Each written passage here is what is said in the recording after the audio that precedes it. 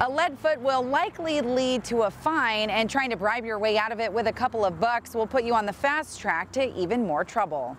No, I'm not surprised at all about that. Don't do it, it's not worth it. I mean, morally it's wrong, but I think that's ridiculous.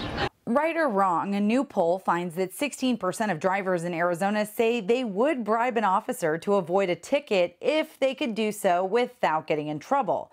While Arizona drivers are below the national average of 19%, some still say shelling out could be worthwhile. I definitely would if I had the money.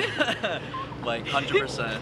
I mean, if you're bribing them for less than the ticket's gonna be, I mean, you win some, you lose some. A Volkswagen dealership in Florida commissioned the study, which includes more than 3,000 drivers. It finds drivers would reach for about $50 to bribe a cop in order to keep their driving record clean. But what about your conscience? My first time getting pulled over, and I thought he was going to let me off with a warning, but he gave me a ticket, which was fine. I took traffic school. I mean, I learned my lesson, but I never tried to bribe him. Sergeant Ann Justice with Phoenix Police says pump the brakes before trying to bribe an officer.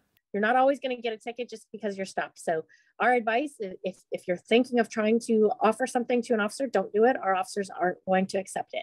Plus, the penalties for both parties involved at that point are nothing to mess with. It's a class 4 felony, so it's certainly not worth it.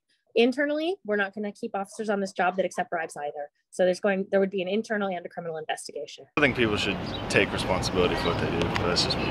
Okay. I don't know why they think it works. If you're thinking of bribing an officer, don't do it. Bottom line, officers say obey the speed limit, plan ahead, keep the penalty in mind, and if you just can't do any of those things, consider using cruise control. Rachel Cole, 12 News.